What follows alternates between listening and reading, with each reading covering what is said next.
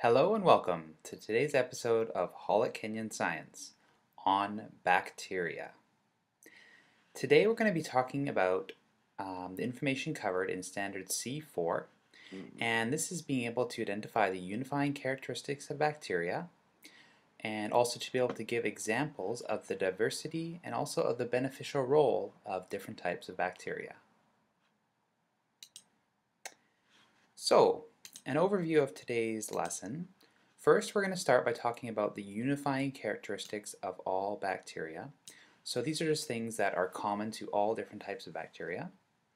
Then we're going to move into the general ways of grouping bacteria together into different groups. And finally, we're going to talk about what nutrients do bacteria need to survive. So before we start, I just want to go over some bacteria vocabulary. So we've talked a little bit already about what the difference between prokaryotic and eukaryotic cells are. So bacteria are considered to be prokaryotic. And what this term really means is prokaryotic just means that they are single-celled organisms, right? And they have organelles, but their organelles do not have membranes. So we're going to go into this in a little more detail in the next few slides. Also, bacteria have what's called a nucleoid region.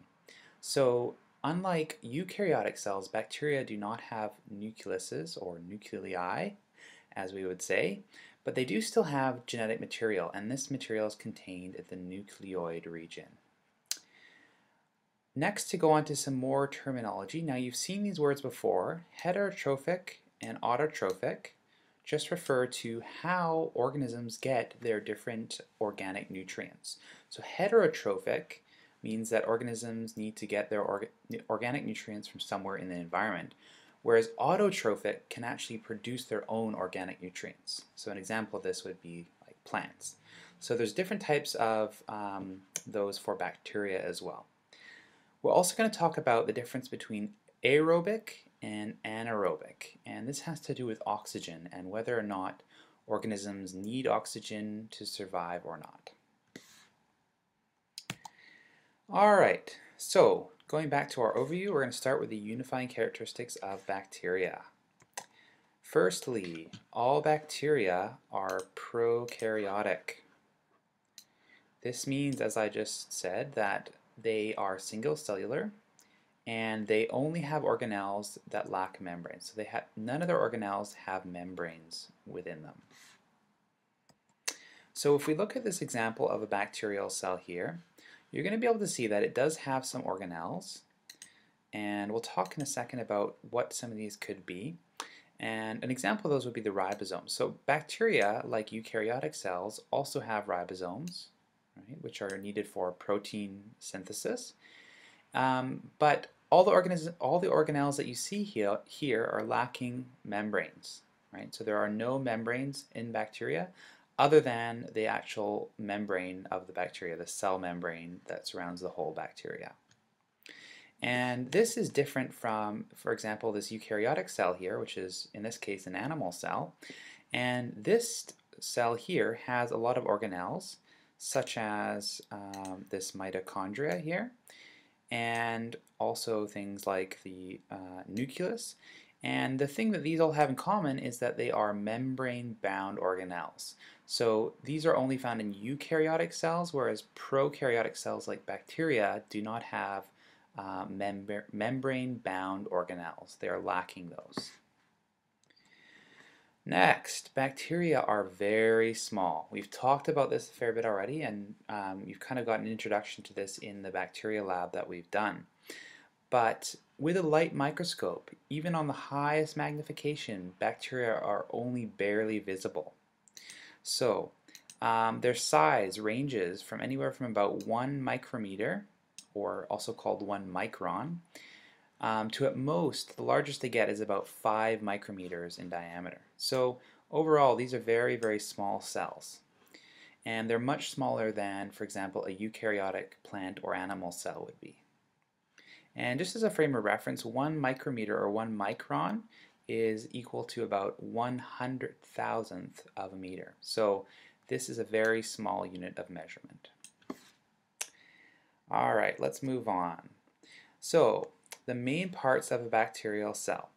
Bacteria have a cell wall, and their cell wall is a little different than the cell wall that's going to be found in plants, and we'll talk a little bit about the structure of that later on in this class.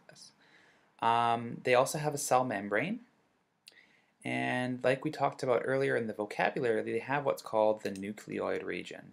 And this is the region in the cell, in the bacterial cell, that contains the genetic material. So they do not have distinct organelles that are bound by membranes, remember, but they do have this nucleoid region which contains the genetic material, which can be in the form of a plasmid or of a chromosome. So these are both just ways of storing the genetic material.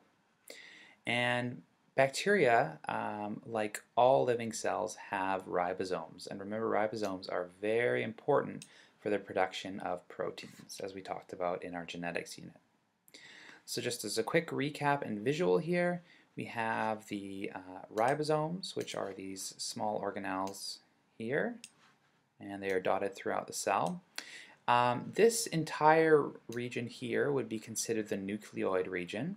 So unlike in eukaryotic cells where the genetic material is contained within the nucleus, this is kind of free floating in the cell, but it is kind of clustered together in a region that we call the nucleoid region.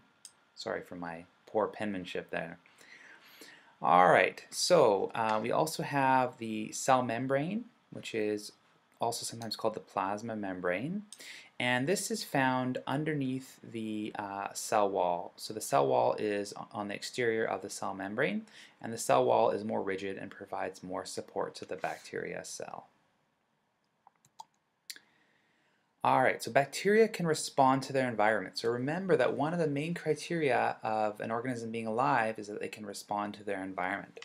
So there's a few ways that bacteria can do this. One is they can attach to other cells, and they can do this with chemical structures called pili. And another way is that they can move around in their environment, and they do this with structures called flagella. And if we look at this diagram here, first let's talk about the pili. So the pili are these projections here, and these are just chemicals that allow bacteria to attach to perhaps other bacteria or to other things, and this allows them, helps them when they need to take up nutrients. It also is useful when bacteria need to reproduce. So some bacteria can reproduce sexually. And then for movement, this structure here, this flagella, or actually I should say a single flagella is called a flagellum, so a UM on the end, and multiple flagella, we put the A on. The A is the Latin plural. But basically it's this tail-like structure which can be waved around and actually allows the bacteria to move around in its environment.